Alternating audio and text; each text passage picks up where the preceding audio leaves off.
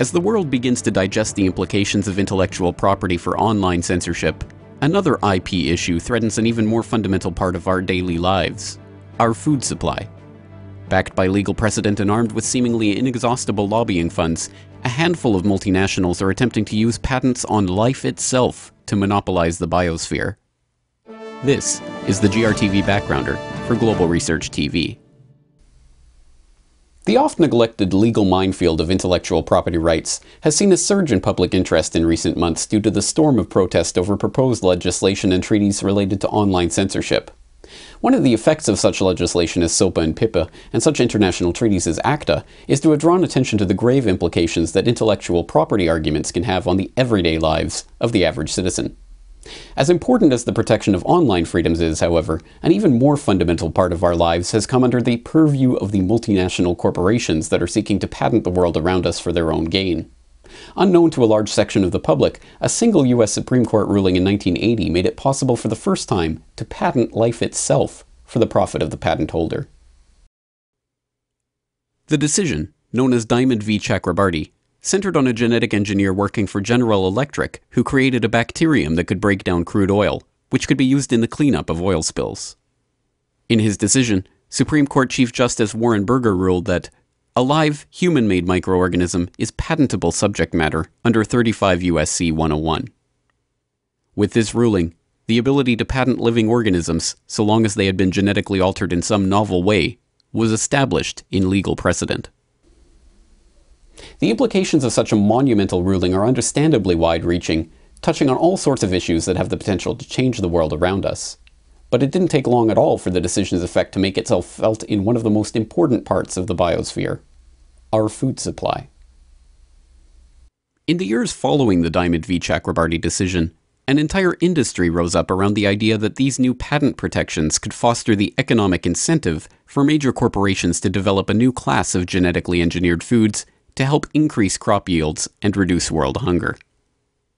The first commercially available genetically modified food, Calgene's Flavor Savor tomato, was approved for human consumption by the Food and Drug Administration in the US in 1992 and was on the market in 1994. Since then, adoption of GM foods has proceeded swiftly, especially in the US, where the vast majority of soybeans, corn, and cotton have been genetically altered. By 1997, the problems inherent in the patenting of these GM crops had already begun to surface in Saskatchewan, Canada. It was in the sleepy town of Bruno that a canola farmer, Percy Schmeiser, found that a variety of GM canola known as Roundup Ready had infected his fields, mixing with his non-GM crop. Amazingly, Monsanto, the agrochemical company that owned the Roundup Ready patent, sued Schmeiser for infringing their patent. After a years-long legal battle against the multinational that threatened to bankrupt his small farming operation, Schmeiser finally won an out-of-court settlement with Monsanto that saw the company agree to pay for the cleanup costs associated with the contamination of his field. In India, tens of thousands of farmers per year have committed suicide in an epidemic labeled the GM genocide. Sold a story of magic seeds that would produce immense yields, farmers around the country were driven into ruinous debt by a combination of high-priced seeds, high-priced pesticides, and crop failure. Worst of all, the GM seeds had been engineered with so-called terminator technology, meaning that seeds from one harvest could not be replanted the following year. Instead, farmers were forced to buy seeds at the same exorbitant prices from the biotech giants every year, ensuring a debt spiral that was impossible to escape. As a result, hundreds of thousands of farmers have committed suicide in the Indian countryside since the introduction of GM crops in 1997. As philosopher, quantum physicist, and activist Vandana Shiva has detailed at great length, the effect of the invocation of intellectual property in enabling the monopolization of the world's most fundamental resources was not accidental or contingent. On the contrary, this is something that has been self-consciously designed by the heads of the very corporations who now seek to reap the benefit of this monopolization. And the monumental nature of their achievement has been obscured behind bureaucratic institutions like the WTO and innocuous-sounding agreements like the Agreement on Trade-Related Aspects of Intellectual Property Rights. There used to be in the FAO at that time, the Food and Agriculture Organization of the United Nations, a term used called seed wars. The chemical industry that had moved into the seed sector had started to say it's not fair that farmers save seed. It's not equitable that they save seed. Equity is monopoly.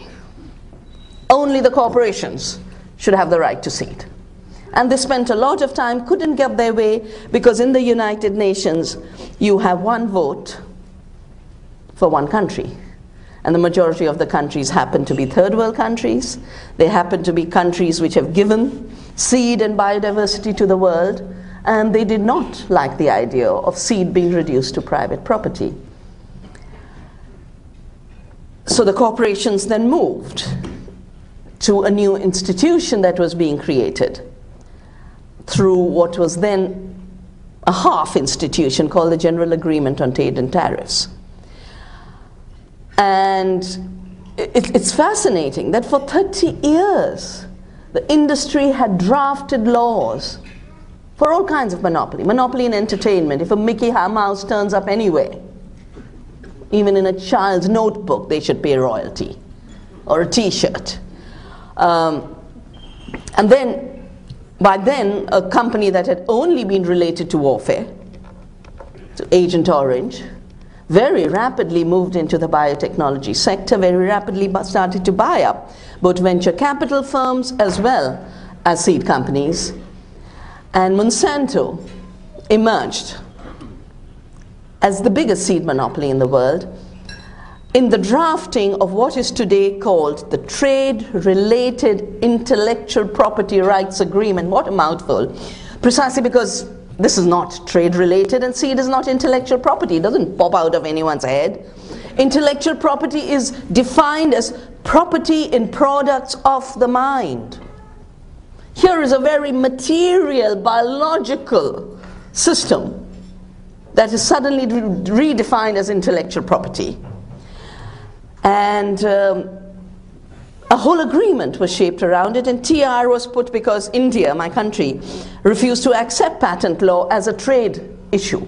He said, no, this is about nations deciding how far monopolies will go, nations deciding the balance between the public and the private.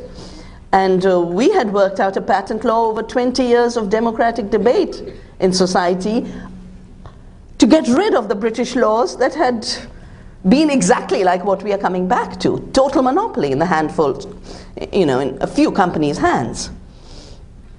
So the lawyers, of course, were very clever, put TR before IP and said, now it's trade related by definition, so now you will accept it. After the WTO came into force, a representative of Monsanto actually said this.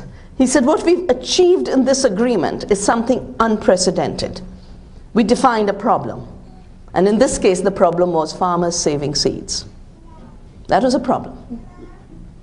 And we defined the solution, make it illegal for farmers to save seeds.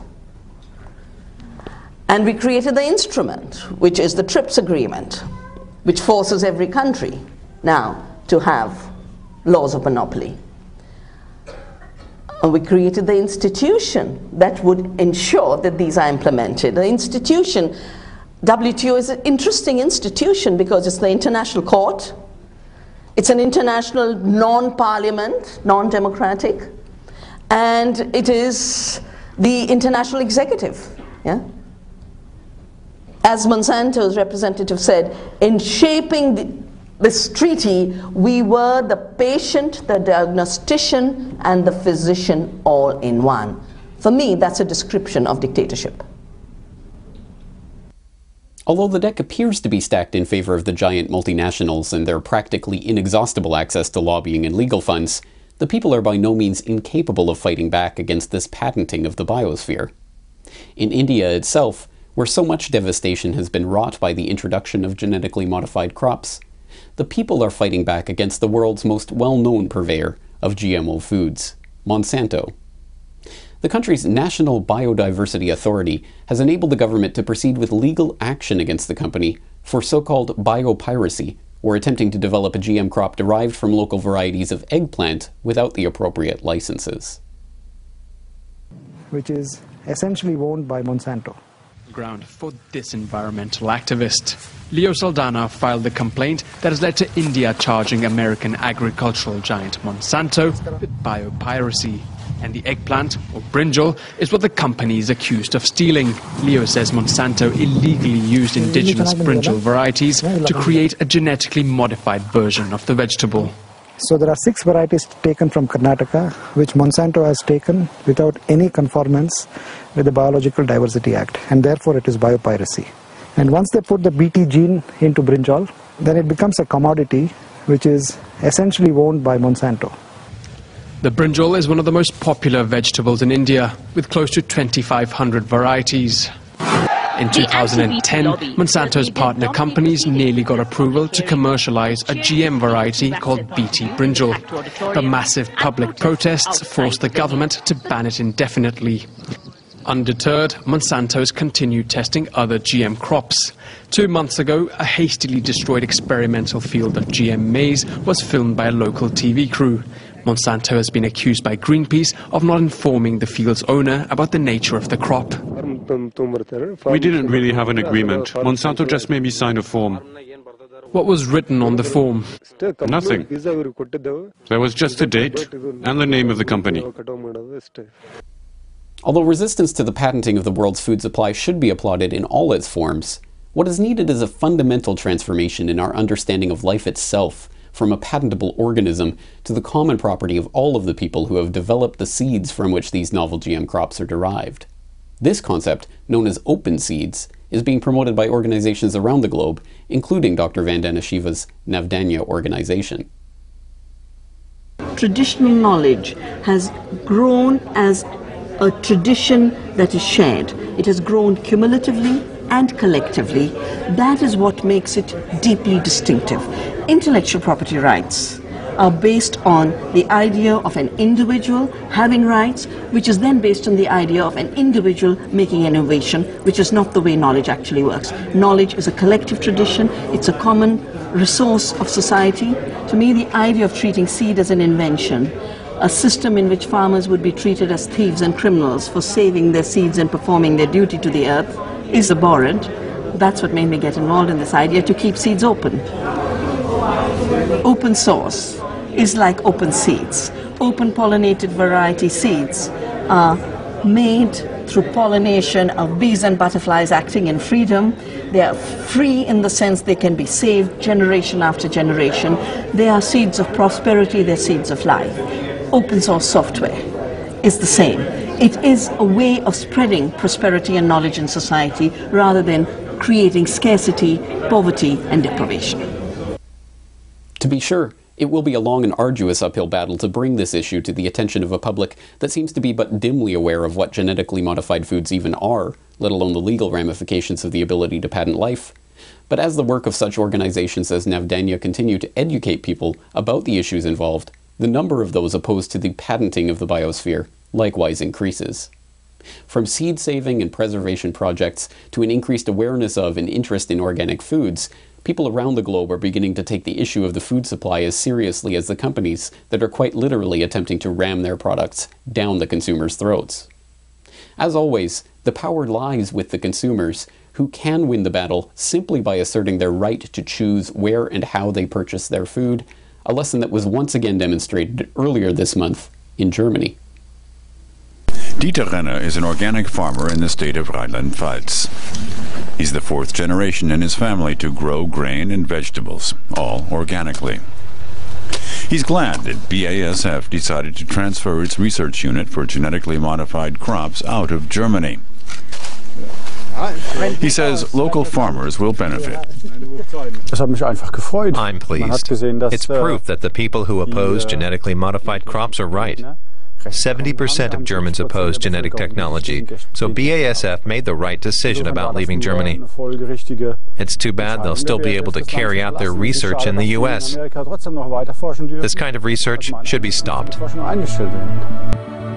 For more on this story and other breaking news and current events, please go to globalresearch.ca. For more research and analysis by James Corbett, please go to corbettreport.com.